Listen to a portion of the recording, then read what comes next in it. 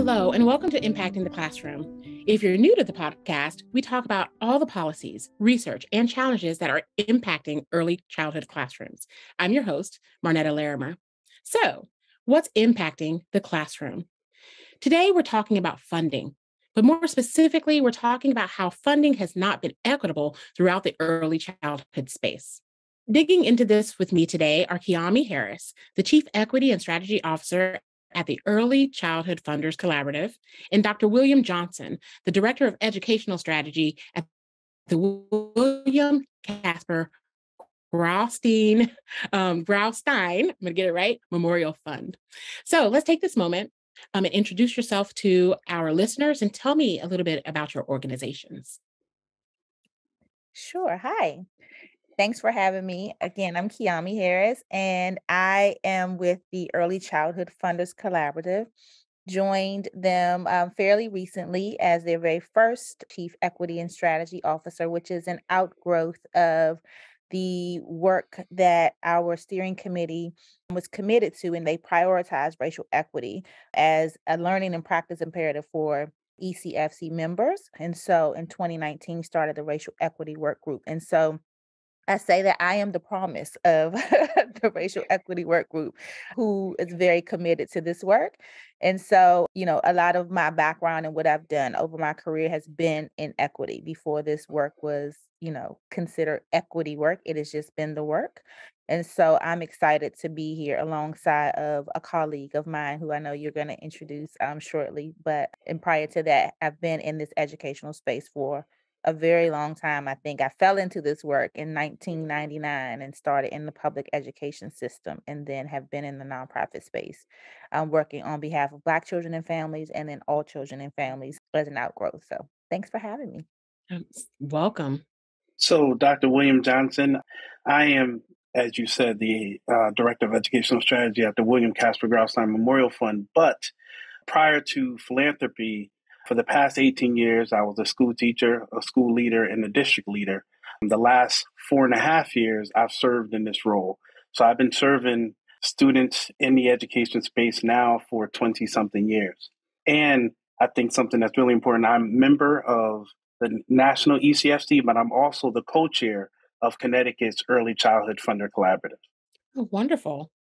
Thank you very much. And again, welcome to the podcast. So excited to talk with both of you. So first question, what are ways in which previous policies or funding has been inequitable in the past? Well, all right, let's jump into it then. So, I'll say the early childcare, early learning industry was for sure built on the backs of Black women, right? Who weren't paid at all to care for white children. And so we know this, right? We know this. I think a lot of people are familiar with that. But I'll say what's been very interesting is the Early Educator Investment Collaborative and Child Trends commissioned a report in 2021 that focused on literature review and a way to develop policies and practices as they map the history of systemic racism in childcare and early learning. So it's called the Mary Popper Report, but it had a particular focus on educator pay, benefits, preparation, and the workforce stability. And so, throughout history, I'd say racism and sexism have been embedded into, the laws and policies at federal, state, local levels. And these policies have been, in my opinion, used to systemically discriminate against Black women and other women, for sure. And so, you see that play out with low wages for early child care educators, for sure. You see it play out with, lack of health care for our workforce, the early learning workforce, for sure. You see that, just, and I'll even take it back further, which is outlined in the report that I just referenced that talked about, how way back when the federal government enacted policies to abolish slavery, you saw states enact Jim Crow and Black Code laws. So those are like clear examples of the way in which policies has impacted Black and brown individuals from way back when. And so then you think about Head Start, of course, which was Right. created by the feds to help ensure that states funded education for young children, for Black children specifically also, because they weren't doing that. And so, those are things that come up to me. And I think it's important to reflect back to history, because it certainly is informing to what is happening and playing out today. And I will, I'll defer to you, Billy, in case you want to add to that. So I think the key thing I would just add is we as a country have never undone old policies. We just built new ones on top of them. Mhm. So to say we're going to get to a place of equitable policy requires you to fix and repair the old, which it seems to me in my 47 years of existence, I haven't seen enough will to do that. Right? Keami knocked it right out the park. Like this is not, we have to go back to the root of the issue, right? Because early childhood, I say this, and this is not opinion, it's just fact, right? Early childhood was fine when Black women were breastfeeding and taking care of specifically their slave owners' children, right? Mhm. And not being paid. This is not an opinion, right? I know folks get very sensitive about our history, but you can't come up with equitable policy without addressing the history. Then, right, as soon as early childhood became, right, a public good, guess who's still at the bottom of the pay scale, right? You can take a guess, history shows it. So I want to just emphasize, to move to an equitable place, Keami outlined all the history. We have to go back. We can't just come up with a new policy. We have to fix and repair the old policy, right? And then create the new policy out of the repair and the fix. And when I'm talking about repairing and fixing, like I'm not just talking about I'm sorry, or I'm not just saying we're eliminating that, right? It takes a resource to change the trajectory of where we're trying to go. So I'll just add that. Wonderful. You see me incessantly nodding. If you're only hearing this, know that I am incessantly nodding as they are speaking. You said that we need to get to the root, right? The root causes. What foundational shifts that we just keep stacking on to do you see specifically that need to happen? Well, I think we all, this actually, if you've been educated in the USA, right, you have an indoctrinated belief about X, and you can put whatever it is in X, right? And early childhood could be there, or what is valued could be there, right? Or not valued, right? We need to come to this place of understanding that the way we're educated is indoctrinated to participate in the system that has lasted for hundreds of years in our country, which is capitalism or inequity, right? Capitalism drives inequity. Someone has to be at the top. Well, a small few need to be at the top. The large amount have to be at the bottom to keep the system running and in place, right? So for me, right, there's a lot of unlearning and relearning we need to do, right? At the same time, I'm not saying stop doing the work, because also folks will say, oh, let's stop doing the work and let's relearn and unlearn. No, we have enough white papers and research to tell us what we need to do. But I think that the key root issue is what we value. Because if we value our babies, right, and every single baby, right, and the people who are actually there, right, nurturing our children, we don't need to have too much of a conversation about why are people being paid poverty wages, right? Basically, the real answer to this, we don't value our babies as a system. And I want to say that because I'm not talking about individuals, because I think individuals value babies. But we also have to come to this place of understanding, because I hear this a lot, and I don't know, Keami, where you stand on this. We always talk about the system as if we all aren't a part of it. Right. Right. The system, like, so when I say the system, I'm talking about me, you, and every other American who lives here, right? If we say we value our babies and the opportunities we want them to have, then we have to be active participants in unlearning and pressuring wherever we sit, right? I sit in education, so there in philanthropy, that's where my efforts will lie. I'm not sure we move to the inequitable place until we understand, like, the root thing is us. Yes, it's old policy, but it's us who allows the old policy to be maintained, and not just marginalized people, all people.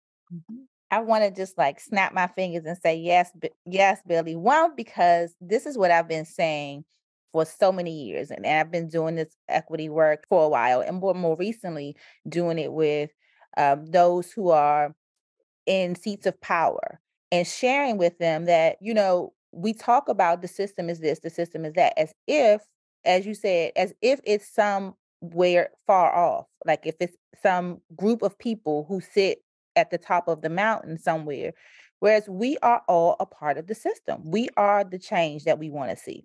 We have to cede power to those who don't have it, and that is whether you are a white woman, a Black woman, another person of color. If you hold a seat of power, you need to be grabbing somebody along and ceding some of that power and listening and hearing, because that is the only way that I really think that we're truly going to be able to get to change. Because a lot of us are not proximate to the challenges that are happening.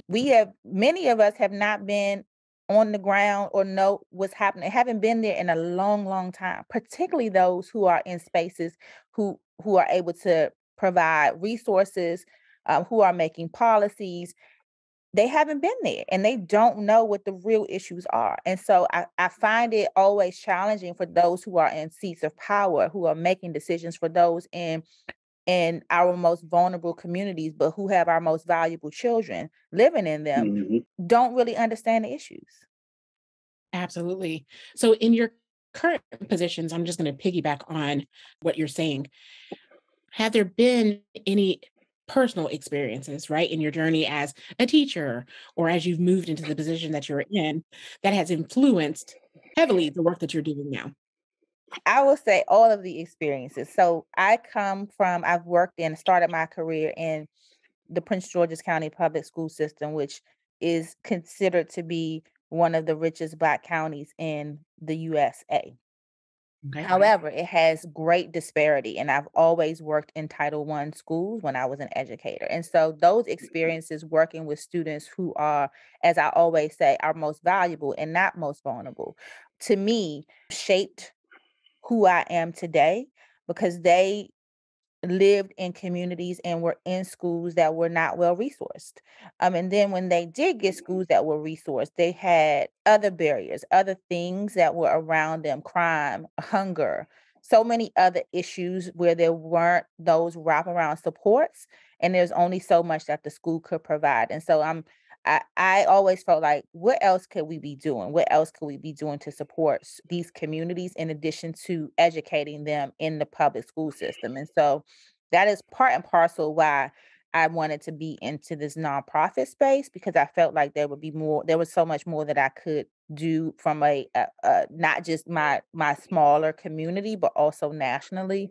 And so I went to work at the National Black Child Development Institute, which works unapologetically on behalf of Black children and families. And that is where I feel like, communities and organizations who are most proximate to these communities are having and seeing real success, because they are the ear to the ground and they are able to react immediately to the needs of these communities. And even being at the national level, I still felt like there's so much more I can learn, so much more I can do. And so I think this step of moving into what I call philanthropy adjacent, because our organization is a membership organization for philanthropy, but being able to be in conversation with those in community, but also those who have the resources to impact community, has been, for me, I feel life changing. And I think is really going to be able to move communities and move the needle in early learning in such a significant way.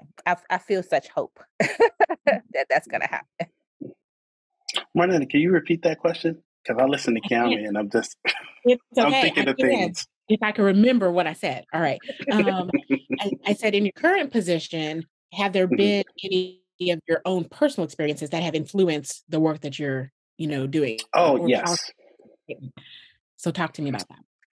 So, yeah. So, I think offering this information would be helpful. So I'm second gen college goer. So my mom was first, right? And I think in our communities, I don't think. I just know in our communities, education was heavily pushed. My family came from the South to the North for jobs. My great-grandmother, my grandmother, I think my mom was like 6. And my mom did everything she was supposed to do, right? And she went to college, she became a teacher, and had a life of working poverty, right? Like, this is, and I give this experience because sometimes we believe there is data to support, right? Young children experience the world different when their parents are college educated. There's data to support that. But when you introduce the intersection of race and gender, right, that doesn't necessarily add up the way you would think it would. And I offer that because I go, having a college educated mother who was a teacher, right, who actually knew her best way professionally to navigate the education system for her Black son, right, still did not land me in any position of privilege or readiness, right? And I'll say that because when I got to college, although I took AP courses and the things they say you should take to be college ready, I figured out pretty quickly at my high school graduation that everyone who got a diploma that day, our diplomas all meant different things. So I offer that personal experience around this because, yes, it shows up in my work. And it's actually the thing that drove me to become a teacher. I did not want to become a teacher because my mom was, because I saw we still lived in poverty. Right. That wasn't my interest, right? Mm-hmm. But when I got to school and I realized like I had did everything, my mom's a teacher, and they're still saying I'm not ready to be here, right? Not intellectually, but skills, right? It was about the skill part. That continues to drive me. One other thing that I will say that has been a conscious choice, because when I talk about resources in our community, I'm actually talking about human resources also, right? I think this thing that we're fed, right, in the American education system, specifically if you're Black or brown, right, is get a good education so you can move as far away from your community as possible. So I am not community adjacent. I live the same place that I live, right? I'm very clear that I have access to resources and power that other people in my community simply don't. But what good is that doing them if I'm not there, right?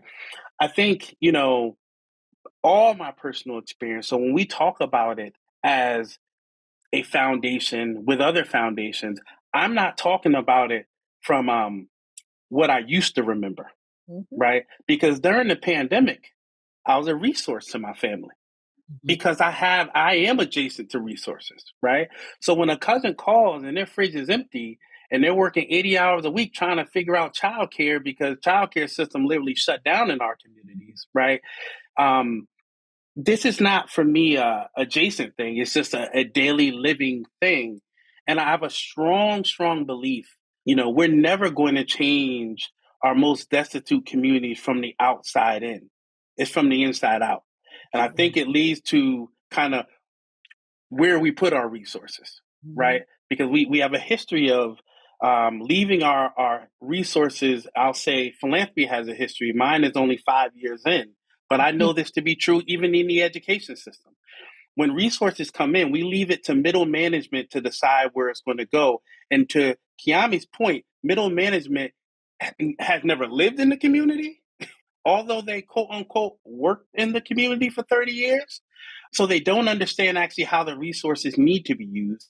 And what we know is systemically, resources are used in a very specific way that are inequitable. So we have to be thoughtful about how we leverage our resources, human resources and monetary resources, to actually promote change. And I think for me, it's staying in proximity, right? I may not be in proximity to my community forever, but wherever I go, I'm going to be very much in proximity to the community that reflects my community, because I understand the closer I am to that community, the better I will understand how to wield power, right? To have that impact. I love that. It's much more than just visiting. Yeah, you've been there 30 years, but you go home back to a different space, right? You don't have that Absolutely. experience. You don't know how, yes, you provided this resource, but it was not enough or was not the correct resource, right? It's not a lived experience for you because you're just visiting. You just have a ticket, right? To enter in, Absolutely. you exit back out. Thank you for that. Such a great conversation. So how can funders and policymakers ensure that their dollars are used in a just and equitable way? I'll jump in, Gabby, because for me, I go, your dollars need to go directly to parents. So let me explain. It goes back to the last point I made about so I'll use a real example. Everyone's hopes around Build Back, right? I'm going to give an example because if, in my opinion, this is an opinion, but if you really think about how our system works, it's not an opinion. If Build Back dollars came from the feds, which honestly I was even hopeful that would happen, right? But if it lands at the state and institutional level, how many of the dollars are actually going to hit the children we're talking about, right? We have a system that already tells us who's in need. We already have that system. Like the system already exists. For me, in order for that to happen, dollars actually have to hit parents and children. We know what children are born. We know where they are. We know how much their parents make or don't make. Like dollars need to hit them, and parents should have the power of choice on where they want to send their children. I think this is very important as a parent of a 3-year-old during the pandemic who stayed home with me. I want to give this example because I think not only should dollars go to parents, but here's why. During the pandemic, we're very old school in my community as far as the network, right? So I call my mom, call my boy, my mom calling all her church friends, seeing like who is still keeping kids during this time, right? Because those are networks, whether it's church, if you belong to some other, organization. And my mom's like, yeah, Billy, everybody that used to do that during the pandemic, of course, they're in the 70s, they're just closed down, right? Now, you're talking about a person who has resources. What I value most about early child care is that my child can be with someone who values them and who they are the way I do, right? But if you set up systems that only allow people to access public dollars to go to centers, and I think not a pick on centers, but centers mean something very specific in Connecticut. I won't speak for the rest of the United States. You do not have a whole lot of centers that are run by people of color.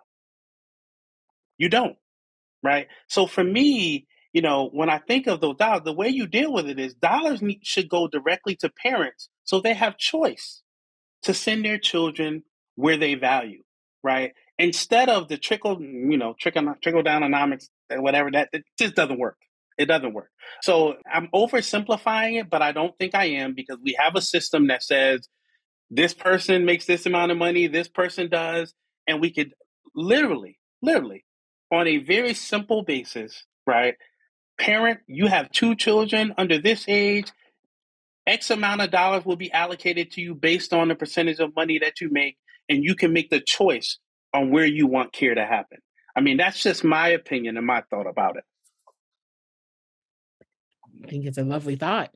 It is an amazing thought. And I think some of that was in Build Back Better, but I don't think that it was talked about enough. And I feel like when you think about ways for them to know, is to certainly do just that. And like a lot of my work previously has been with family and community engagement. And I think it goes back to who is proximate. Families and communities know what they need.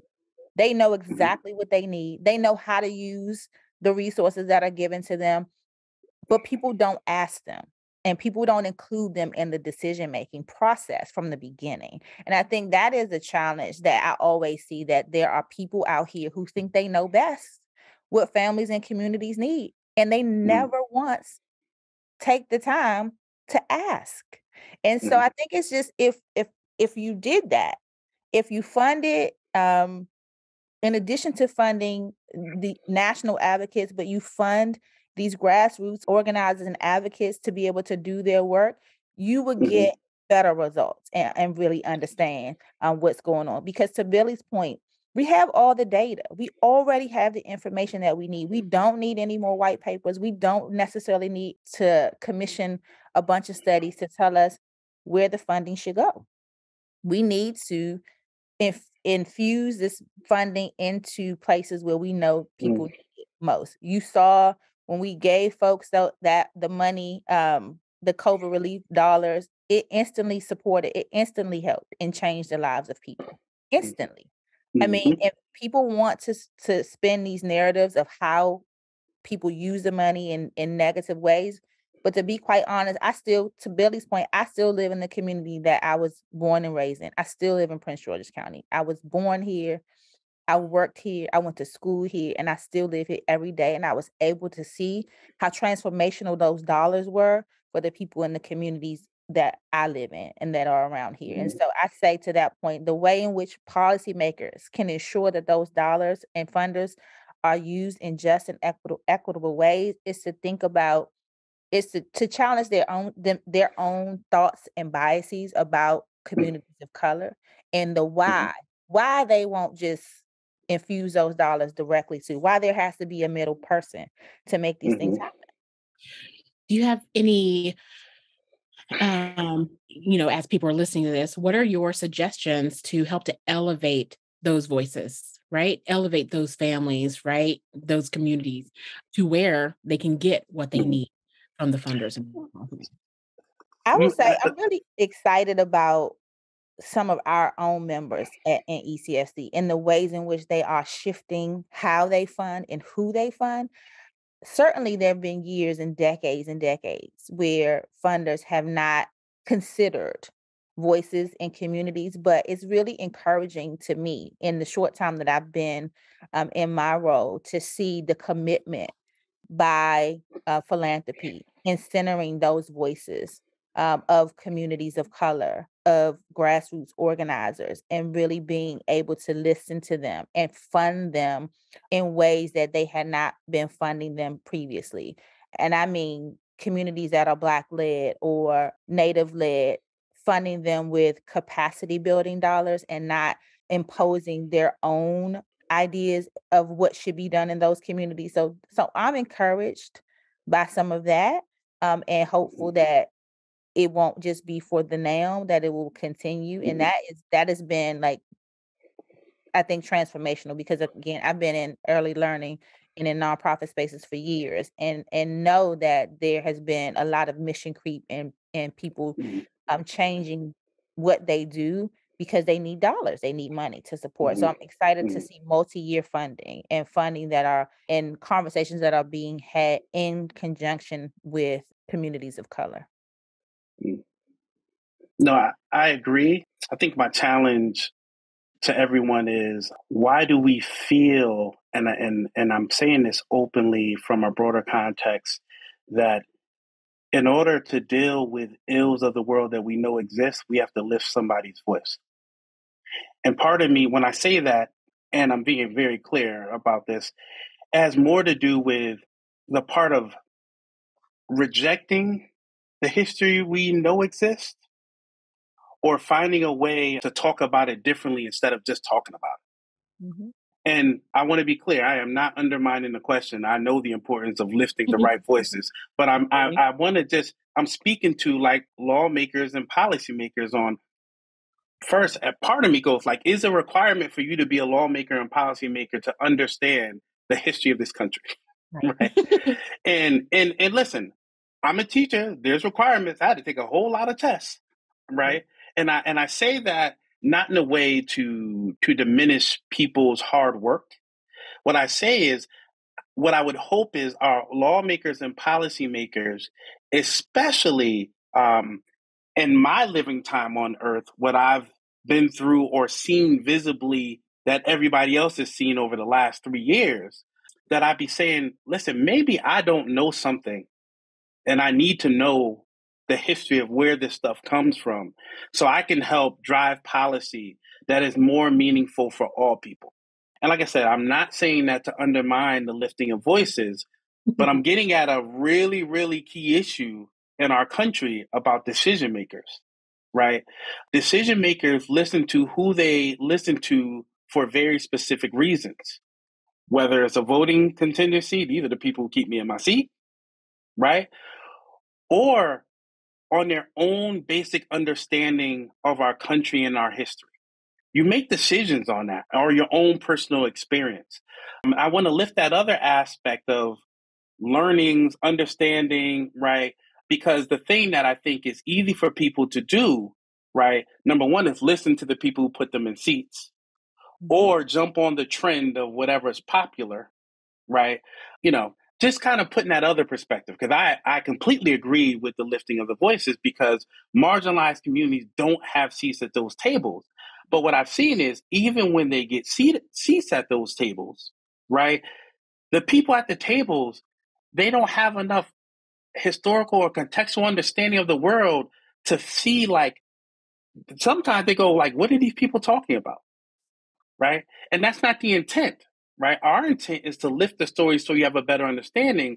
But I go, listen, if I'm 60 years old and I've understood the world from the very narrow perspective of my community that is not that community, I'm looking at these folks who, and I'm air quote, these folks who are getting their voices lifted and coming to the table as not the reality of the world, right? I just think there needs to be a lot more intentional conversations at the decision-making level also.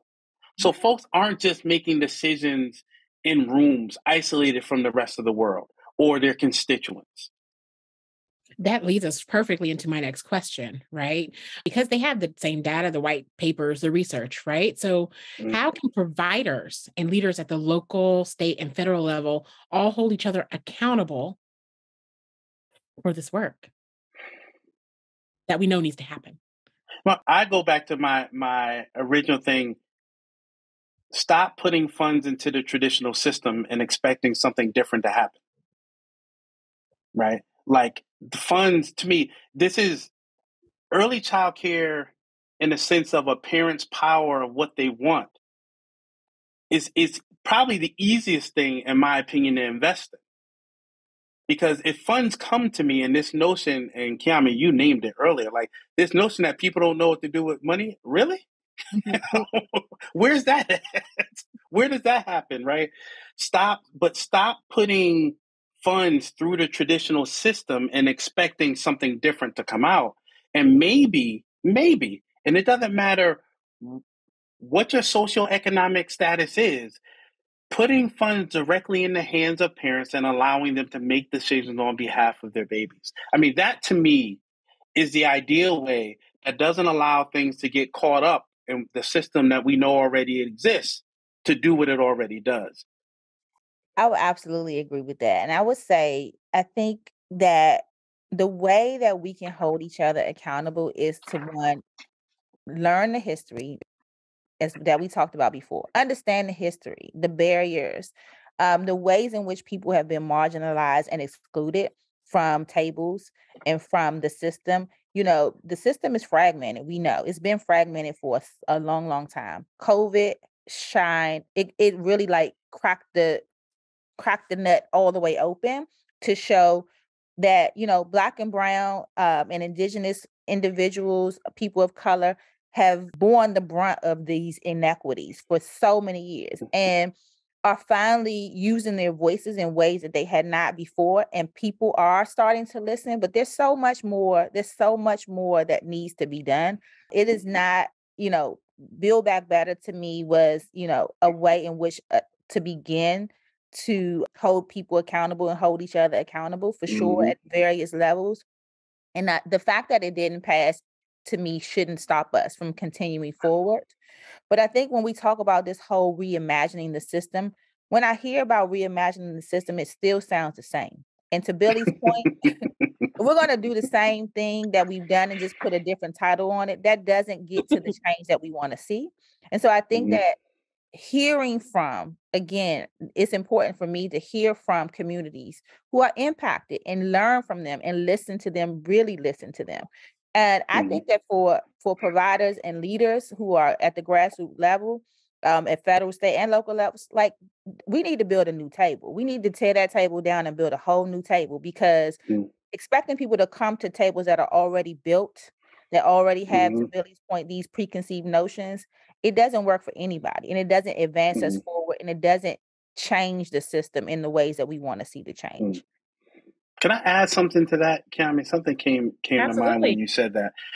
You know, and I think we need to actually, as a country, assess, is the goal for every American citizen to thrive and live a good life, right? Like, that's really a question I have. Because if the goal is that, then we need to stop creating policies that actually have barriers that don't allow people to thrive and have a good life. The one I'm going to use, and I think is, so when my mom, my grandma, my great grandma, they came from the South. My mom was 6, right? They lived in public housing. Now, my mom has these friends from public housing that I had no clue were friends from public housing. And I'm going to share this because I think it ties back to what is the intention. So I won't use, Miss Rita and Miss Susie. I'm not going to use their real names, right? One is a Irish woman and one is an Italian woman, right? Now I always thought growing up that Miss Rita and Miss Susie were teachers because the majority of teachers in Connecticut, right, are white women. I always thought that. I don't know what made me ask one day as I got older, like, Ma, how do you, they're not, I mean, as I got older, I knew they weren't teachers. One had, was a bus driver, one worked at the post office, right? So how do you know them? Like, and I've known them since birth. See, they grew up in the projects with me, right? And then asking myself, well, how is it that Miss Susie and Miss Rita were able to move on from public housing, own a home, and thrive, right? And I want to be clear, right? We as a country, we don't ever ask, I don't think we don't ask these questions. I mean, we know how, like, let me look. I'm a professor also, so I know the research. I know why, right? I know why because we didn't have access or we were denied access, right, to home loans for a very long time because of the color of our skin. So this question that I ask is, all the things that we talk about as it pertains to equity, to me, is rooted in a question that I believe is still not publicly answered everywhere, specifically by policymakers. Because if our goal is for all Americans, right, to thrive and to have a thriving country, right, I think the policies that we come up with would have less barriers, Mm-hmm. right? Because it seems like we come up with policies and we say we want to address X, but up only if this, up only if that, up only if this. So I want to add that because I think that's a question that should be at the forefront, especially of people of privilege and power and policymakers, right? What are the barriers that we're put in place that don't allow this policy or allow all Americans to thrive? And listen, how do we remove those barriers? That was a great addition to what was said. Before we go, Mm, time went by really fast. What mm. else would you like our listeners to know about your work? What do you wish that they knew? I think for me, what I would say to all the listeners, because although I've done a lot of things in a lot of places, you don't have to be at the front to have impact. Mm. I think, I don't, the only way you know me or get to know me as Keami did is this, if you're in a room with me. I am not a upfront, need to be the face person because I believe there's power in helping people understand that you don't need to be upfront and be there to actually impact change. I think because that narrative, especially in our hyper social media society, normal everyday working people tend to believe if they're not in these roles, they don't know how to have impact. So what I would say to folks, what you should know about me is wherever I've been doing the work. And no, I haven't always had to be up front, and you don't either, right? But we do need you to find whatever space you're in, right?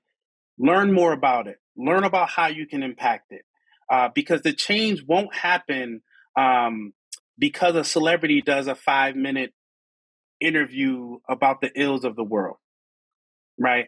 And I say that very much so because we do need. I want to be very clear because like the civil rights movement was funded by a lot of our celebrities. I want to be like, that is not an opinion, it's history, it's facts. But what I'm saying is What they understood was we have access, or they were resource adjacent because they were celebrities, but we're going to bring the resources to the people so the movement can continue. And I think what's happened in our history now is not only has the resources still been with celebrity folks or people who are resource adjacent, but they've also tried to take on like the lead. Someone in our office says this all the time. If you take a walk and you think you're leading and no one's behind you, then all you're doing is taking a walk, right? So I want to encourage folks who are listening, whether you're in institutions, whether you're in classrooms, whether you're a child care provider, you're, early child care, you can have impact wherever you are, and you don't need to be the face. Because some people feel pressured by being the face, so they don't say anything. And what I would encourage you is find a way to say something, right, in a way that you're comfortable with, you can support the movement. Keami? I would say that I would want all of you all to know from where I sit in my role is that there are some tremendous shifts that are taking place in philanthropy as it relates to racial equity and justice. That philanthropy is thinking deeply about how to invest more equitably in communities of color. They have an interest in wanting to hear from individuals in communities that have been historically under-resourced. I do think that there's a lot more that needs to be done. I still think that there are so many in philanthropy that are in different spaces and places for various reasons that are not yet at a place where they are listening and hearing from community. And so part of my work is to move people along a continuum, that there's still much more learning to be done, but we can't always sit in a place of learning. And that's for everybody. That while you're learning, you also should act, to Billy's point. And this is something that we are very much aligned in this, that it is important to both learn and act simultaneously, because I think that is the sweet spot. Part of what I am interested in doing in my role is to ensure that we shake the tables, that we can no longer do what we've been doing because we see that has not worked. And so I am very much pushing those who are members of ECFC to think differently. And I won't even say to think outside the box, to destroy the box and rebuild something that looks nothing like the box. Because what we've been trying to do, some things have worked though, but a lot of things haven't. We keep talking about this idea of reimagining and transformation, and we have to make that look like something totally different. It can't be reimagining using the same old system. It has to be something that includes voices who are, again, proximate to those things that are of challenges. We have to be thinking about strength-based approaches and not always thinking about communities of color from a deficit. Thinking about the way in which we are conducting and commissioning research in a more equitable and just way. As we think about equity, but we're not talking about justice as much as we should be.